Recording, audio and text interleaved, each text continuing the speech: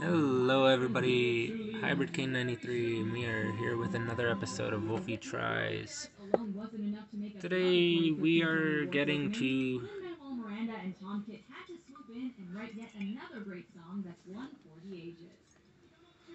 the Kentucky Fire.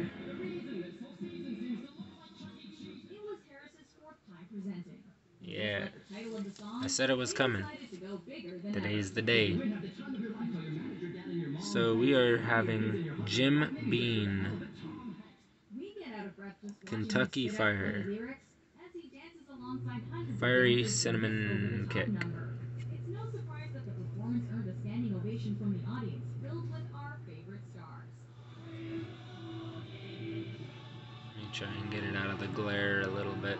See if I can't get rid of that glare.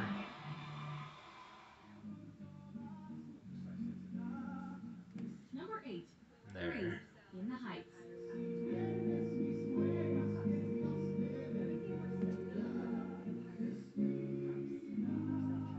Miranda's first Tony-winning musical is filled with incredible songs inspired by his Puerto Rican origins. In this song, his roots appear in the beautiful melody, highlighting Nina's struggles to explain to her family the reason she dropped out of Stanford. Ooh, I could smell that from here. Wow.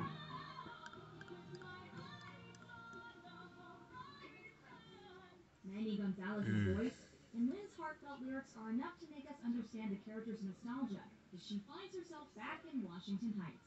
Paired with Spanish and English lyrics, the song takes us back to her early memories growing up in this neighborhood, making for a powerful and emotional tune all around.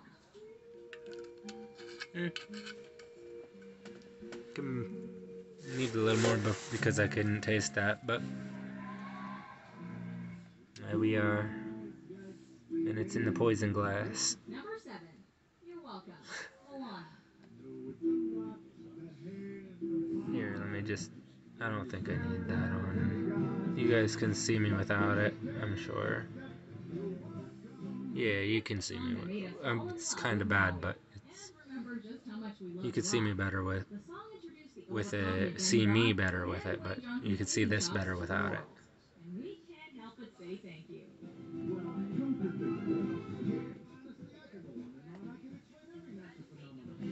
Yeah. Miranda's uplifting lyrics will have you tapping your feet and singing along to the fun verses in no time. The song was slowed down and covered by both Jordan Fisher and Lin-Manuel Miranda for the Moana soundtrack. Still making for an equally great song. Yeah, I wasn't lying when it said cinnamon kick. That's almost as good as the fireballs. God damn. But yeah, that's actually pretty damn good. So yeah. That was pretty enjoyable. If you guys want to go try this for yourself, please be above the age of 21. But yeah, if you want to go try these for yourself, you can find it at your local liquor store. I got mine at Wine and Good Spirits. If you have one near you. But yeah, that's pretty damn good.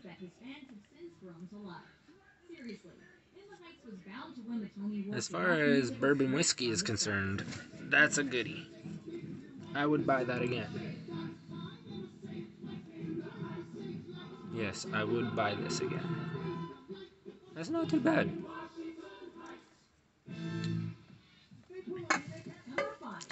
So I'm gonna sit this back down here and I'm gonna enjoy more of that later.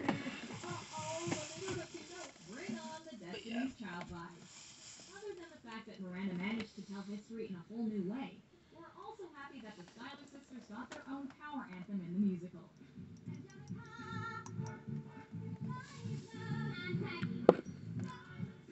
Angelica, Eliza, and Peggy all shine through this empowering performance for women everywhere. Lynn rewrites history, shedding long overdue light on the women that helped the more famed historical figures. I've been making common sense for Thomas Paine, so men say that I'm intense, that I'm insane. When discussing the Declaration, Angelica even says that she'll prompt Thomas Jefferson to include women in the sequel.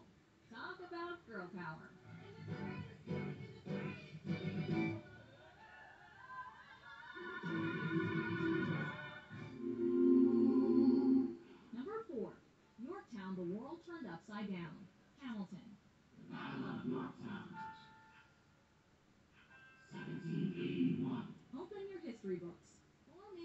Listen to this song. Miranda brings us through the Battle of Yorktown in 1781. Well, I don't know what else to do for this, so I guess I'm gonna end this video. If you guys enjoyed it, hit that like button. Don't forget to subscribe and hit that bell icon. And check me out on Twitch. I might try to stream a game later. So, probably I'll be doing it as soon as I'm done recording this and hitting the upload button. So I may be live at the moment you first start watching this. So, yeah. I'm not sure what I'm going to be playing yet, so it might take a while, depending on how long this video takes to upload.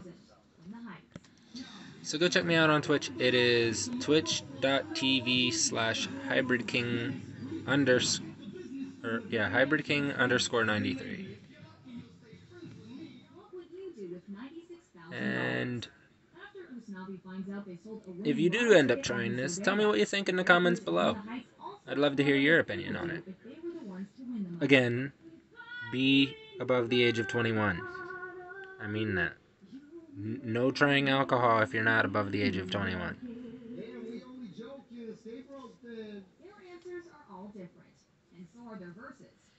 And with that being said, I will see you guys in the next episode. Peace out.